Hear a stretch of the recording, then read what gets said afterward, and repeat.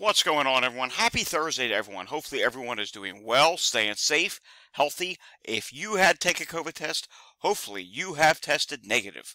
If you did test positive, I hope you have a full and speedy recovery with no long COVID issues. It is time now for the Thursday edition of the Pandemic Update for Thursday, May 2nd, 2024. If you're new to my channel, this is where we do the daily Pandemic Update with the latest news on COVID, influenza, mpox, hepatitis, all these different viruses that could be a health threat to you. We do daily pandemic updates. We even do tips once in a while. You know, I did a YouTube short earlier about how a mask does work during allergy season. That's right. You can wear a mask during allergy season to help prevent your allergy symptoms from really acting up. You know, it keeps the pollen out of your mouth and nose. Want to see more content like this? Subscribe to my channel down below. Like the video you see here, give it a thumbs up, share this with anyone you know, and if you have anything to say about anything you see today, which there's going to be a lot of stuff that you see today, leave a comment about it down below. Alright, we do have a few news stories and a new study to talk about today. Then we're going to take a look at some wastewater data, some state data, and some weekly state data. Starting off today from Twitter, Texas vet who cares for 40,000 cattle said nearly every farm that had cows sick with bird flu also had sick workers. I had people who never missed work miss work.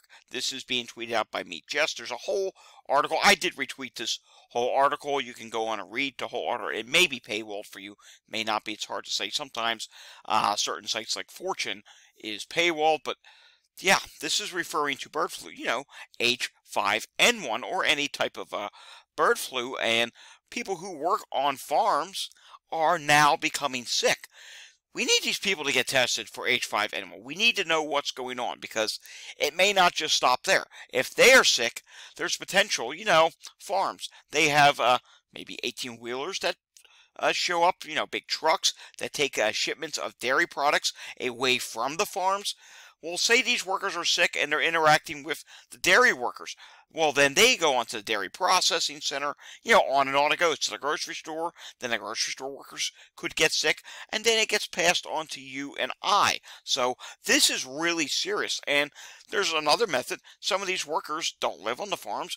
They may take their illness home, pass it to their families, and, you know, that goes through the household, it goes through schools.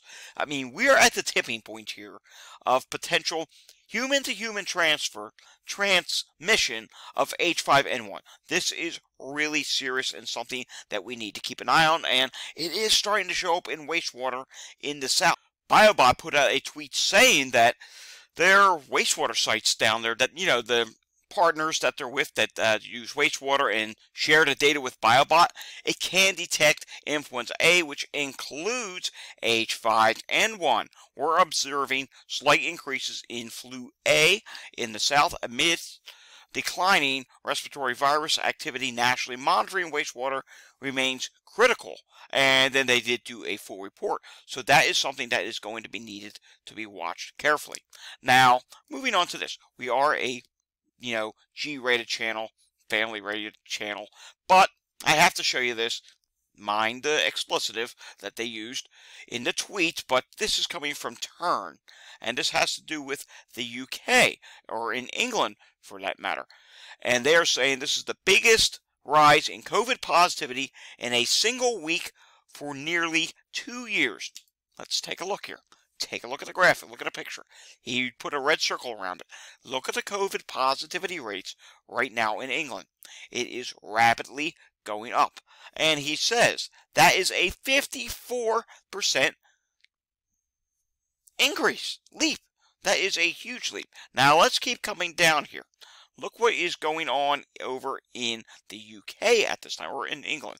And it says, yes, KP.2 is on the rise in the UK. But, and we're not going to read all these, but there's quite a few other variants. You can see JN 1.71, JN 1.13.1, on and on and on it goes, are all rising faster than the KP.2 variant. So it's something we have to watch. Right now, KP.2 is on the rise here in the United States, but it's not causing an increase in cases just yet. However, we have to watch what happens with all these other variants. Given that these other variants are starting to cause something in the UK, as you know, we usually follow, or we used to follow what happens in the UK about 3 weeks. We lag them from 3 weeks. We're not necessarily going to do that this go around. It hasn't always been the case now for about the last year, year and a half, maybe even 2 years. But at the start of the pandemic, we did follow over there. Currently, we are not seeing a rise in the United States. However, do keep this in mind, and I did want to mention this today. Cinco de Mayo is coming this weekend. And it's a big Mexican holiday. It's a big Spanish holiday, I guess I should say. And a lot of people, it's kind of like St. Patrick's Day. You don't have to be Irish. Everybody's Irish on St. Patrick's Day. And I've noticed that a lot of people, no matter what your nationality is, do like to partake in Cinco de Mayo. So restaurants are going to be crowded this weekend. Definitely restaurants that serve Spanish or Mexican food are going to be very busy this weekend. So that could cause some spread. And with some of these other little smaller subvariants, which may soon become bigger subvariants, it's something we're going to have to keep an eye on. So just wanted to make you aware of this, of what is going on in the UK. Now to that study I was telling you I have for today. High-risk patients with COVID symptoms should use PCR rather than rapid test, study suggests. And let's face it, we all know these rapid tests, they are not great. They're not the best. They're not the most accurate. With all these newer variants that can evade testing, evade the vaccine in some cases. Yes, it is very important that we take multiple tests or we try for a better test, which is PCR. And unfortunately, PCR testing is really expensive. So it's not the best option for everyone. Not everyone has access to it. Insurance, in many cases now, just does not even cover it. I wanted to get a PCR test at one point. They were like, nope, not going to happen. Your insurance is not covering it. Do you want to pay $300? It was something like that. Yeah, it was crazy. So I said, no, we'll pass on that. This was back in the wintertime when I was sick. All right, I wanted to show you this. We have to talk about long COVID, and this, I probably should have timed this a little differently. It's actually going to lead up to something that I want to show you, which we look at every day. I think you know what we're leading up to, but let's just show you this first. Do you suspect someone you know has long COVID, but just won't admit it, or does not even know their health issues came from having COVID? I tweeted it last night. I retweeted it again this morning so it gets a little more attention. 93.5% of people said yes. Only 6.5% said no. 663 votes. And personally, if I could vote on this, which I could if I went to my other Twitter accounts, I would easily put yes. I know a lot of people with health issues, but they don't want to admit it came from COVID, or they'll say, oh no, it just can't be COVID. And I actually did a tweet reply to someone saying, because some people say, oh no, it's not from COVID. That's not what it was. The COVID is just a mild illness. And then you ask them, well, what do you think caused your new issues? I don't know. My doctors can't figure it out. Well, hello, COVID causes hundreds of different health problems, different symptoms. Long COVID we're talking about here. So yeah, it very well could be. And when you ask them, were you infected with COVID? Again, like I said, they always end up saying, oh, well, I couldn't have been that. And on it goes here. There's a lot of different stories. A couple of, this person said, CD Twitter said, CD Writer said, CDT Writer, a couple of my doctors say they see people all of the time that don't realize their symptoms are long COVID or don't want to come to terms with it. And someone else said several. They say, you get the idea. Now, this is actually going to lead us up to something in just a moment. You know what? Actually, let's go there first. We'll just go there now. Taking a look here. Look at this. Philadelphia yesterday. Another 869 EMS calls after having 870-something on Tuesday and over almost 950 on Monday. Yes, this is not good. Now today, it's 89 degrees outside, but yesterday wasn't as hot. So I don't know if it's because it's hotter out and people who have had COVID past winter now have long COVID and have all these different health issues. Heat strokes can happen easier, breathing difficulty problems because of asthma or COPD, which you may have gained from having lung damage with COVID. They can all show their ugly heads right now. So I don't know what's going on. I can tell you this much. The weather is going to be cooler here in the Northeast next week. If these EMS calls are still this high, we have a big problem. Something is seriously going on. I mean, this is it's been a big increase. I mean, you saw, if you follow my updates every day, you saw for a while there, it was low 700s. Some days in the 600s. That one day that didn't even hit 600. And now all of a sudden, this starts happening. Continuing on, let's take a look at EMS calls in Montgomery County. Not that busy right now. Seizures, cardiac emergency, fall victim, general weakness, seizures, vehicle accident, respiratory emergency. And we can see Chester County is a little bit busier. There were quite a few sick calls just about a half hour ago. All right. Backtracking to something we would have normally have already shown you. I have to refresh this and take a look at this. Mid-Atlantic and parts of the Northeast. Pollen levels today. They're in the red. Great Lakes in the red.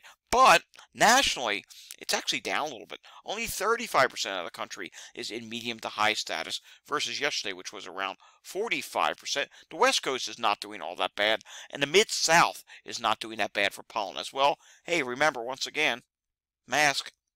I'm telling you, they work for pollen.